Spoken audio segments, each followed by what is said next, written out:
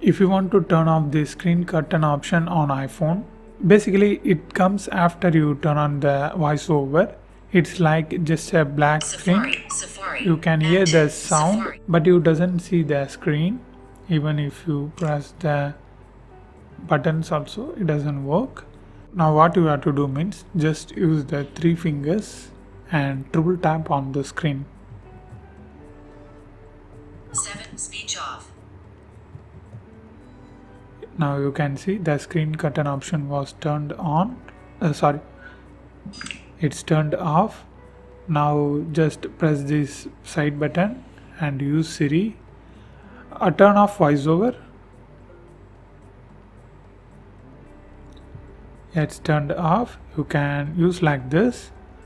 7:46 p.m. Or just swipe up like this. Face ID. Passcode field to edit. Let's say if you want to type 9, first single tap 9. And double tap.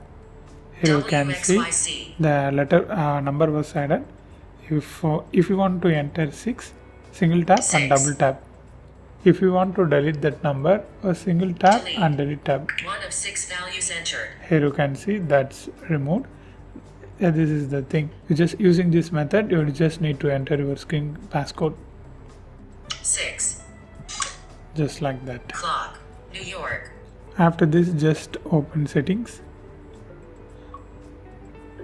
Settings. Notes. Button. Use 3 finger to move like rows this. 16, rows 3 to 20 of 111. Rows 11 to 28 of 111. You need to open accessibility. Single tap, double tap. Vision. Voiceover. Heading. Voiceover. On. Voiceover. On. Voiceover off. That's it. It's done. And this is how you need to do. And if you want to know more videos about iPhone, watch these videos.